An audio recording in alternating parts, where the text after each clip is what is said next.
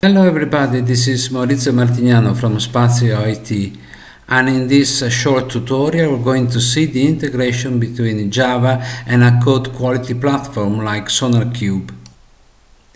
Code quality platforms like SonarQube are usually web applications that takes in input the analysis results provided by the static analyzers and the sources under analysis, and then they integrate them and they show them in a single user interface where you can look at the issues, at the problems found from within the source code itself. So usually we have two steps. First of all, the static analyzers start and run and analyze the sources and produce the analysis results. Then what is called the sonar analysis starts, and this SonarQube analysis takes the outputs produced by the static analyzers together with the sources and integrate those two things into the SonarQube database for later examination of the problems found, of the issues and things like that. In the case of languages like C and C++, the static analyzers have to be started manually or by some third-party application. So basically they are started independently from the SonarQube analysis. So once they have finished, once they have produced their results, those results can be integrated by the SonarQube analysis. On the contrary, in the case of Java, it is the SonarQube analysis itself that launches automatically the Java static analyzers that in turn they produce the analysis results, which then are taken again by the SonarQube analysis and integrated together with the sources into the SonarQube database. So again, in C and C++, you need some external entity like the sub-facilitator that launches the static analyzers. On the contrary, in the case of Java, the static analyzers are called automatically by the SonarQube analysis. The difference we have seen in terms of workflows holds true also in terms of configuration files. In the case of C and C++, the configuration files that drive the static analyzers are produced by some external entity, either manually by the user or by some tool, like in our case by the sub-facilitator. On the contrary, in the case of Java, the configuration files used by the Java static analyzers are automatically produced by the Java build tools, and in particular by two Java build tools, by Gradle and by Maven. So the sub-facilitator has a lot of work to do for C and C++, but basically for Java the sub-facilitator has not much to do. In fact, the sub-facilitator only shows how to activate integrations that already exist, the integration provided by Gradle and the integration provided by Maven. You can find information about SonarQube and Gradle on this page by googling SonarScanner, SonarQube and Gradle, and you can find information about SonarQube, SonarScanner and Maven just by googling SonarQube and Maven. And in these two pages you'll find the required information necessary to activate the integration between Java and SonarQube.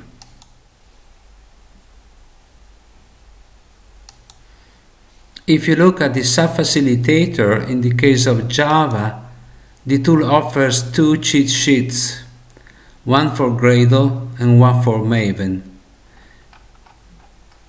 The cheat sheet provides two different pieces of information. First of all, how to activate the integration between the build tool like Gradle or Maven, and secondly, how to launch the SonarQube analysis. So, integration first and how to run the analysis second. We can clear the log and we can examine the cheat sheet for Maven, providing basically the same information, the two pieces of information. We have the integration part, how to activate the integration between Maven and SonarQube, and secondly, how to run the sonar analysis.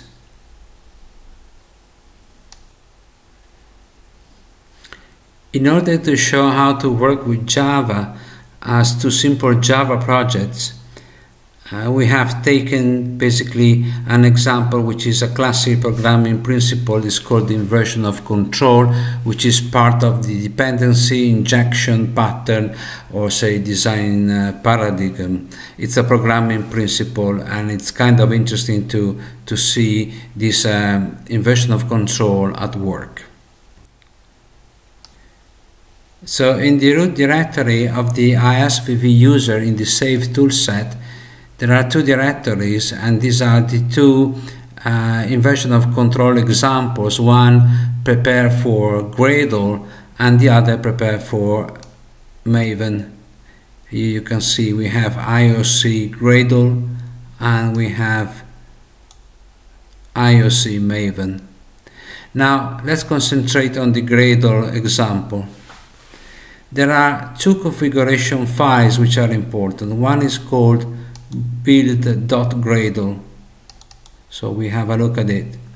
Now, as you can see, it's a very short file. This file is created automatically by NetBeans. In the save toolset, we also have Apache NetBeans, and it is Apache NetBeans 11.1. Now, the first part from the beginning up to the JUnit dependency, this is a kind of standard thing that is provided by NetBeans. The bit of information, the piece of information required to activate the integration between Gradle and SonarQube is the other one, is this second part that starts from build script and ends with apply plugin org SonarQube. This piece of information is also contained, of course, in the sub-facilitator cheat sheet. In case we need to specify some particular attributes information for SonarQube itself, we can use the Gradle.properties file, where basically we can use this kind of structure. We have to use system prop at the very beginning to mark to Gradle that this is not it's information for the system, and then we can start with the classic SonarQube sonar dot whatever notation, and that specifies things, properties which are read by SonarQube. So, having added this information to the Gradle configuration files, to the Gradle projects configuration files, we can go in the project base directory, in the home directory of the project, which is IOC Gradle, and from here we can start the SonarQube analysis. So we just do Gradle and then SonarQube. As simple as this. So we launch it, and then we have to wait a bit. After some minutes, the SonarQube analysis has finished, and this analysis has also called the static analyzer. So we can look at the results of the integration from within the SonarQube interface, and basically the address, the standard address is localhost colon 9000, and here we can see the project, and just done by now. Basically we can see the time, and we can go back to the project, and we can look at the issues, and see which type of issues we have.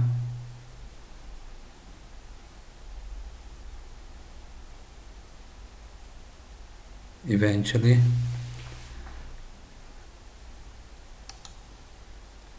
here we go. Here we can see the type of issues, the type of problems that have been found.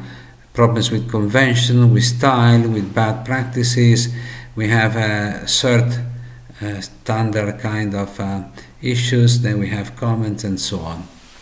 So basically we managed to launch the Java static analyzers from within the SonarQube analysis just by issuing a very simple command that is Gradle SonarQube. So now we're going to see exactly the same with Maven. In the case of Maven, the activation information is not added to a particular project file, but it is put in a particular file in some particular places, either in the Maven tool, say home directory, or in the user's home. So we follow the second step. We add some information in the user's home. So we go here, we go into the user's home, and then here we go into the specific subdirectory of Maven, which is called .m2. So cd m2 here, and here we create a file which is called settings.xml. So we do vi settings.xml. We go into insert mode. We take the subfacilitator. We take the example provided by the tool, which is this setting thing in XML. We copy, we go inside here this window, and we do a paste basically. And here we have the proper file. We check that everything is okay, so it seems correct. So basically we save it. And we can check the we can check the project inside Apache. So we close the IOC Gradle and we open here the IOC Maven, and yeah, this is the standard POM XML. So the standard things, the standard configuration of a Maven based project. So we can close these files, they are not important. And if you want to explore the sources, and the same is also true of course for the Gradle based project, you can go here and look at the Java code which has been provided. So here you can have all the basically the main, the client, and the various services, and you can have a look at the basically inversion of control. So this is the main, for instance, and things like that. But we are not interested to this. We are just interested in the integration between Maven and SonarQube. So now if we go back to the subfacilitator tells us also how to call basically the SonarQube from within the Maven tool. So here we have Maven sonar as thing that we have to use to call the SonarQube integration. So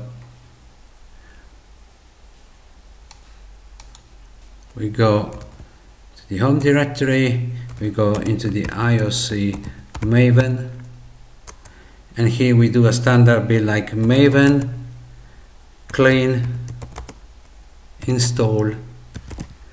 We disable the tests, so we do minus uppercase D skip tests equals true, and then sonar, and again we wait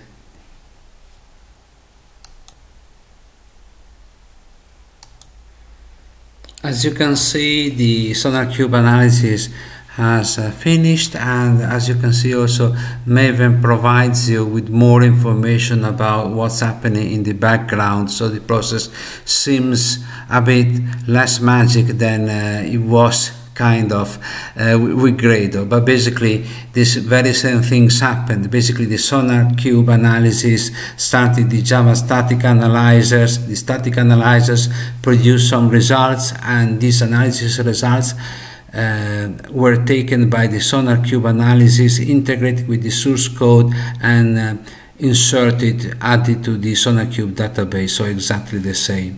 So now we can see the results from within, again, the SonarQube user interface. So here we can see that now we have two projects. One is called IOC Gradle, and it was the previous project. This is the IOC Maven.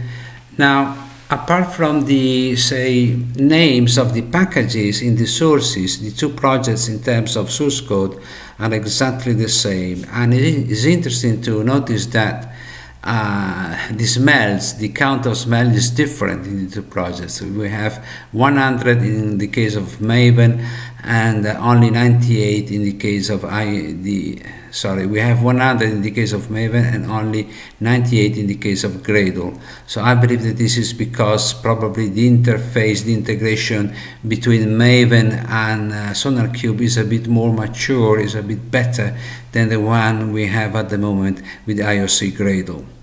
Of course, we can go also inside this project and check the various issues and the provided information, but this is not the point of this tutorial. The last bit of information that we need to cover is that the sub-facilitator not only provides information about, say, how to run the normal analysis, but it also provides some information about how to run in tests and how to integrate the results of this text into SonarQube. And this information is provided for both Maven and Gradle. In this case, for instance, here you can see how to get the test, how to run the test, and how to get the coverage. You see how to run the test and how to get the coverage information. And this concludes this tutorial. Thank you very much for your patience, and just contact me if you have any question on SonarQube and its integration with Java. Again, thank you very much. Bye bye.